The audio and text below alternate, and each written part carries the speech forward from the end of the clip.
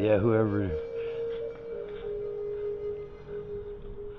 which was all probably made from molds, but still whoever made the molds did a hell of a job.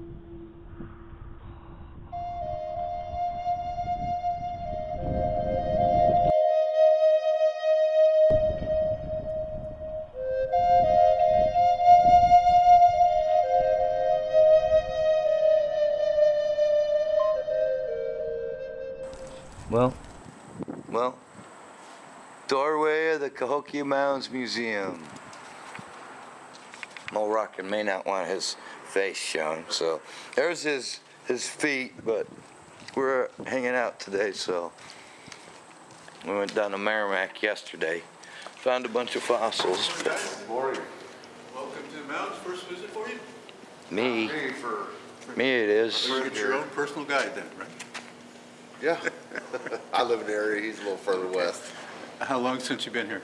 Oh, it's been a few years.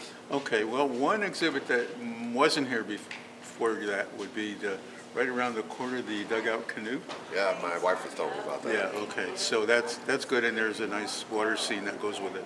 Nice. So in a little while, you'll hear the announcement for the orientation film as well, and you can get to that up the stairs.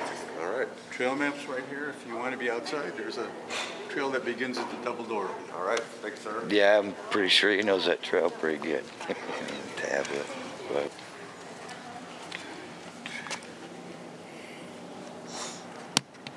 lighting's not very good.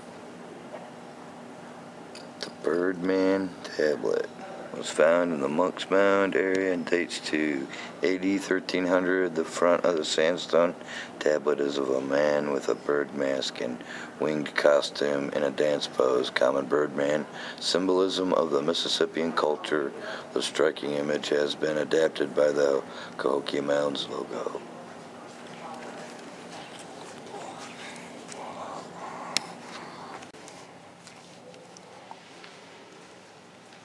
No flash photography. Well, good thing I got a recording camera on.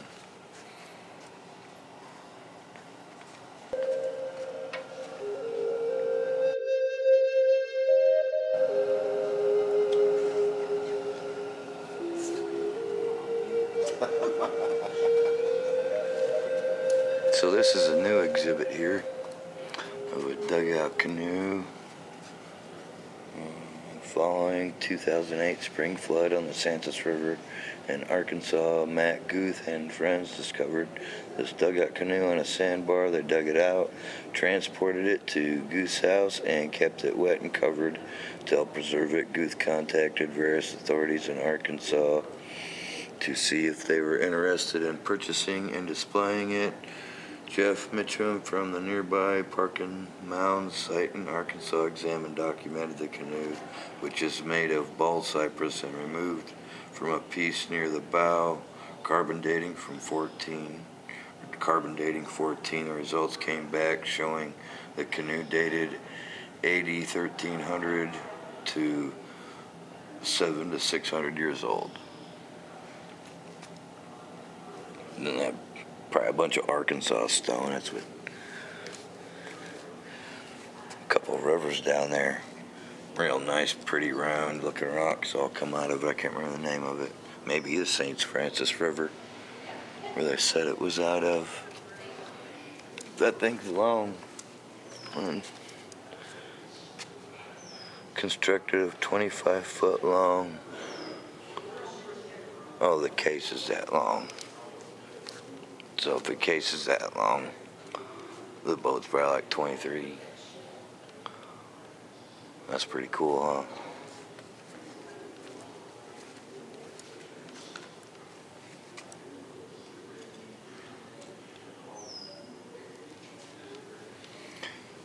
Here's an interesting fact. Based on the tool marks and charming visible on both interior and exterior surfaces, the method of the manufacture can be reconstructed the same.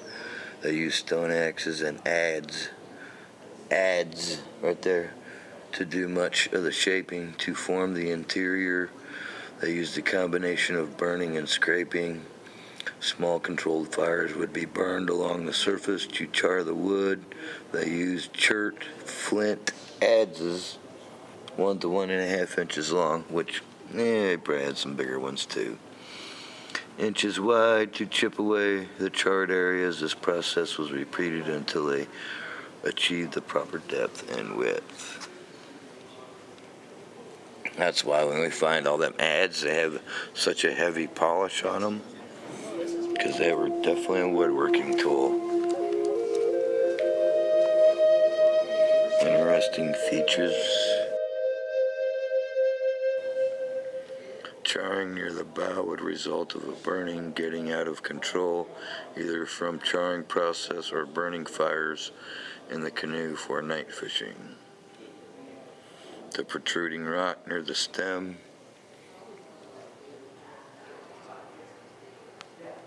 Stern may have been too difficult to remove, but also could have served as a purpose for a foot brace for a person standing in the stern, using a pole or canoe in shallow water to maneuver it around. Yeah, that's what I'd have used it for. Now I got over here.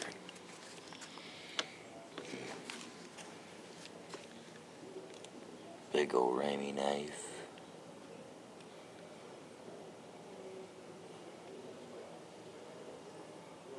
Some marine shell beads. Shell tempered. Pottery, ceramic vessels, typically tempered with crushed mussel shell. And right there's got the circle of life on it. Reminded me of you.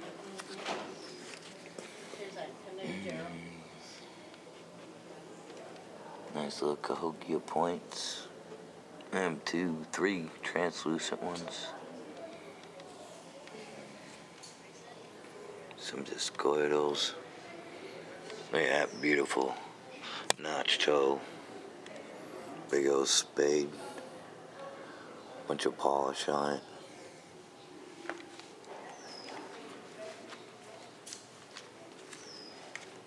And a bunch of other artifacts in here. That big old Schneider's.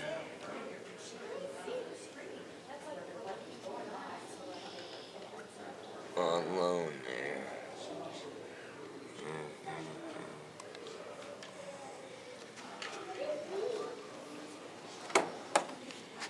So a lot of the artifacts in here, a lot of them you notice will say replica on it. Like this on the atlatl and spear thrower there, it calls it, but it's your atlatl or your dart. And your dart says, where's that? It says replica. None of the other artifacts in here say that. So that's what I like to see. A museum that constantly shows real artifacts.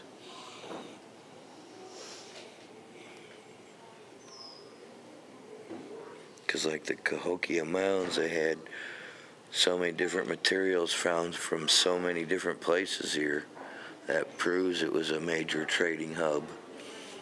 Because they had obsidian that came from Yellowstone. They had conch shell that comes from the Gulf Coast. They had some Pennsylvania material found here. I believe some other Texas material, of course, which are Gulf Coast material. And some nice plummets.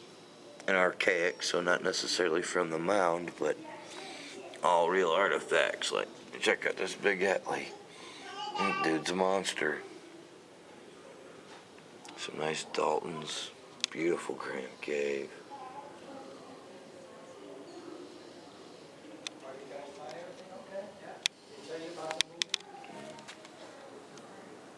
Because that plain view over there, I was second guessing it for being real when I first come over and looked at him.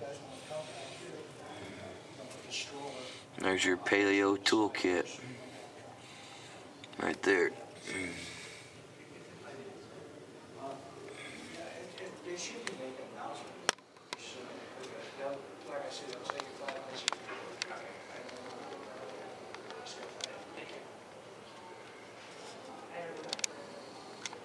say hi. What was it doing? Well, right after the movie, people come out and the lights went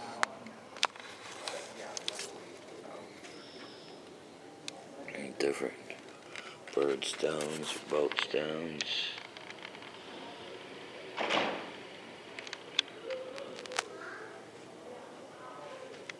Some banner stones. Copper axe. There's some pendants.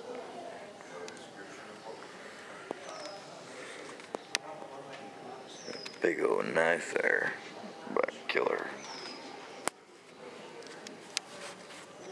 Look at this Snyder's point.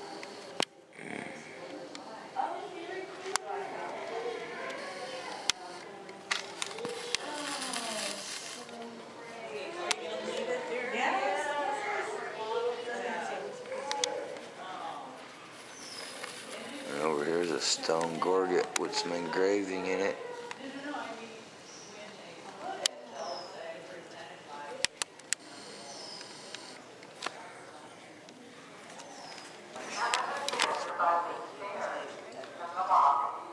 Did you guys see the movie? Not yet. Did she just She just announced it, so Okay, it's fine. about, last about 20 minutes. Just go out and they don't leave up the stairs. Thank you. Like cylinder thin pots are from here. There's all this copper, a lot of stuff found here. Some galena.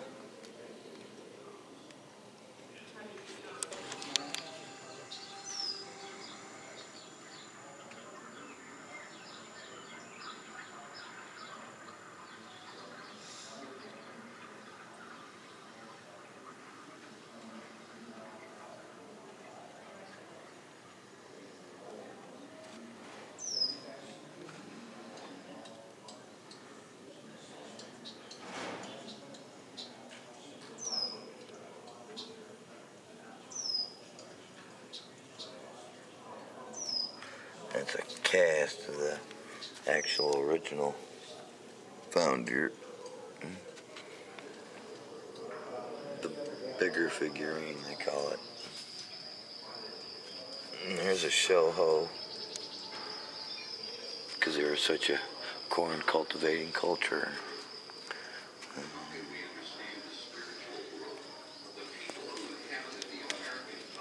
You have to keep it rated G. Show her. Which they visualize their spiritual relationships with the natural and supernatural worlds. In addition, the oral traditions of present-day tribes share Working the narratives with squash. that help us understand the symbolic nature of the Mississippi. Another dugout canoe down there. See that big old maxi home? Yeah. Spray back there. The little shell is that the necks of these young men reminded them, What we got here? just as the Great big old frog effigy pipe. would cause the sun to rise every morning. And then this says replica, or the frog effigy pipe is a cast. So it's a cast from the very original artifact found here. That they too would endure and rise like the sun. The universe of this Mississippian period can be understood as a three-level configuration, namely the And the gorget was something found here. where humans live, and the lower world, or underwater world. Supernatural beings inhabit the upper and lower world and exist in balance with the natural middle world. Central axis connects things that belong to the pole, foresting, trees, often the Red Sea tornado. The pole is a creation story. People came to born Big old fish. It's not necessarily the first place that pole is where they are going to stay. They're going to find a place that's right for them. What do you see? About everything you can harvest off a river in there. The rabbit. sure loved eating them mussel shells. We know that in Missouri.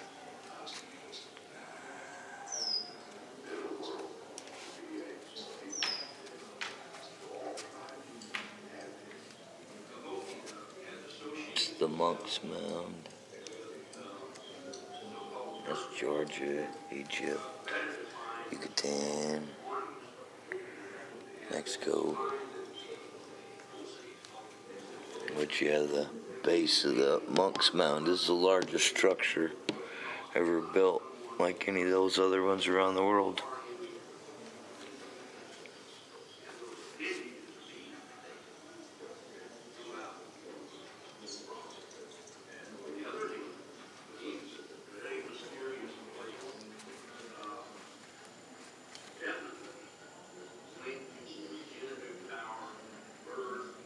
Nice Cahokias in there.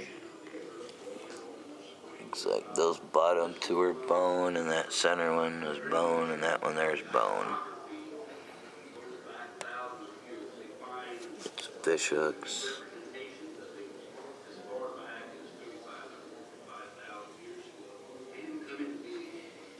The beaver effigy bowl is the cast. How would you like to dig something like that out?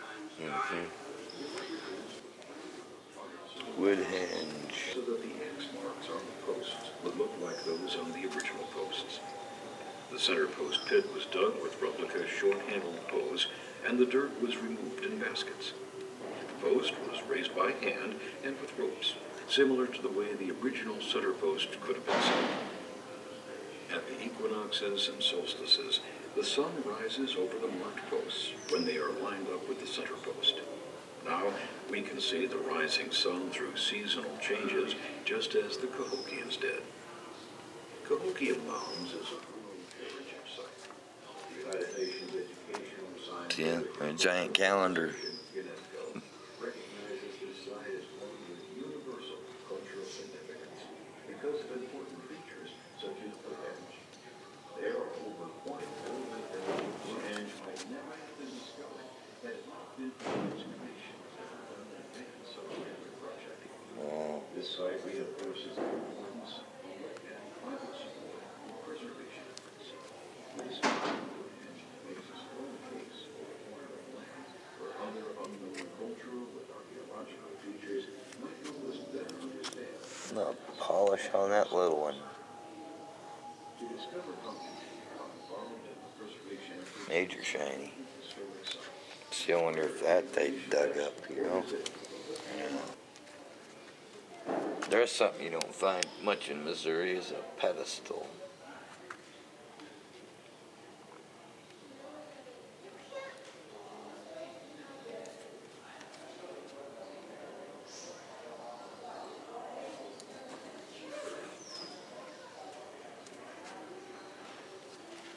Life.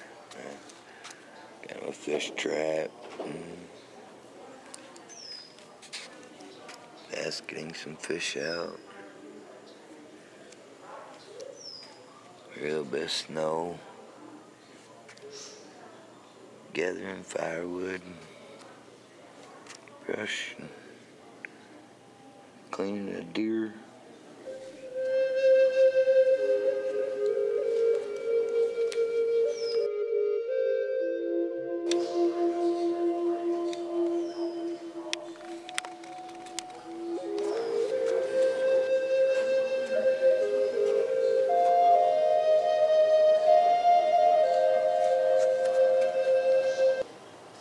Shell hose.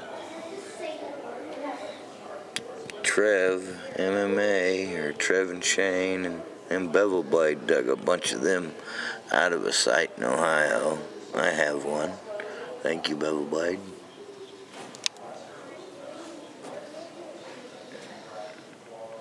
Digging stick. That monster hole back there.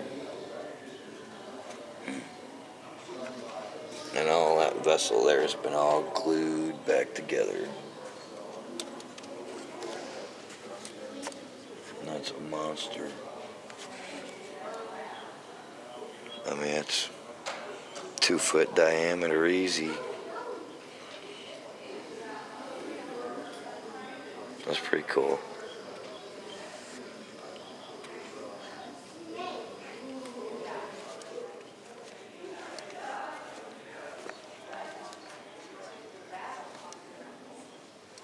There's something else I'd like to find is a discoidal.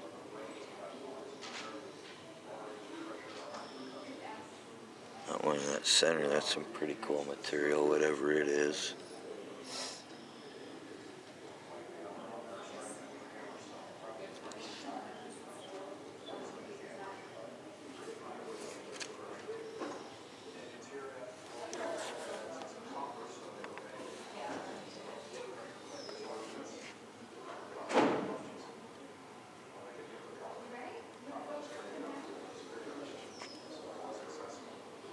Bone whistle. A little bit. Oh, where's the bird over here?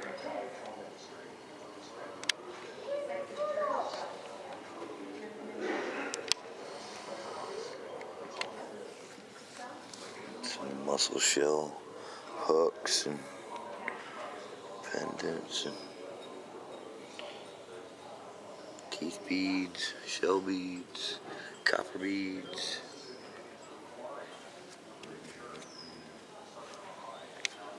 And the chief of the mounds. Don't know how they were buried, how they found them buried.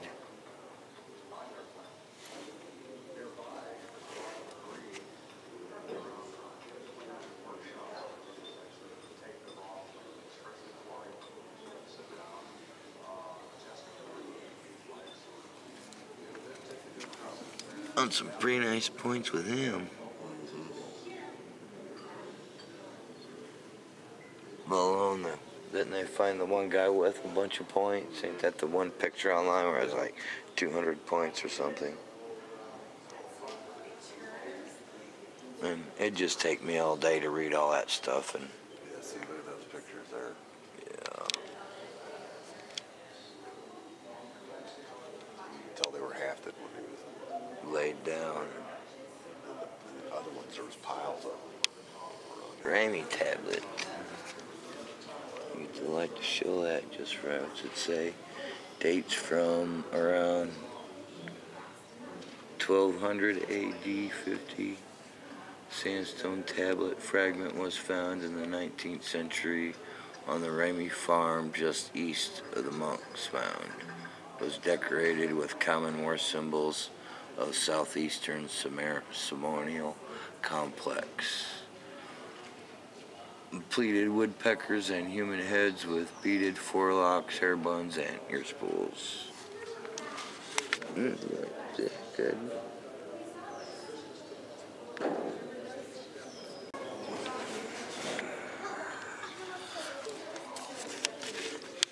There's so much I'll break.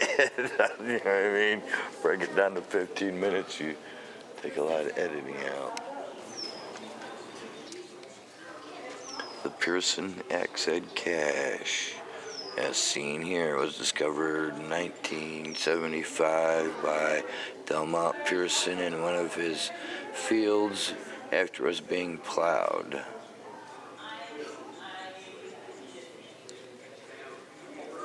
Man, could you imagine plowing your field and finding that in a swipe?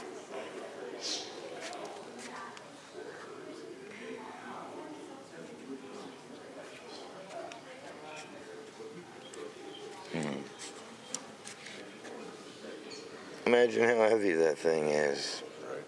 Could be like the biggest guy in the clan to be swinging them around. Or by the time you were swinging it for years, you were the biggest guy in the clan.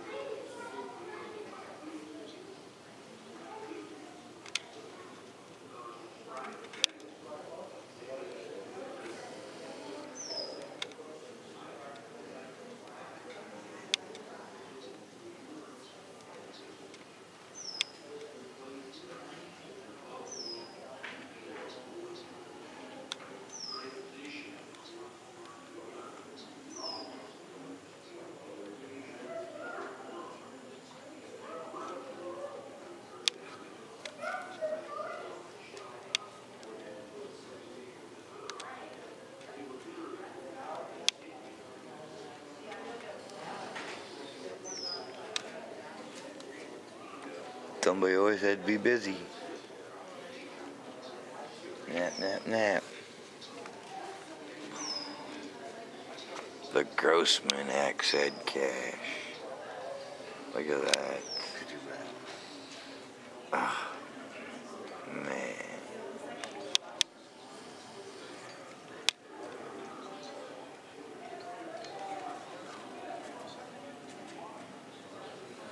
All different sizes in there.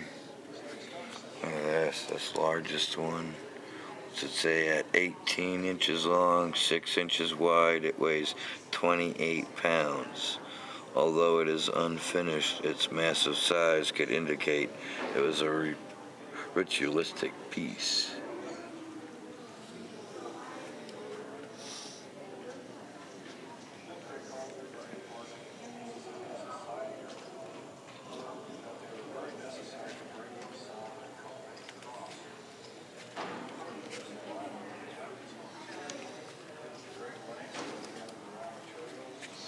Check out that speckled material. There's a couple others like that, but not as pretty as them two. Cluster 9, 4 finished axes with their square or rounded poles.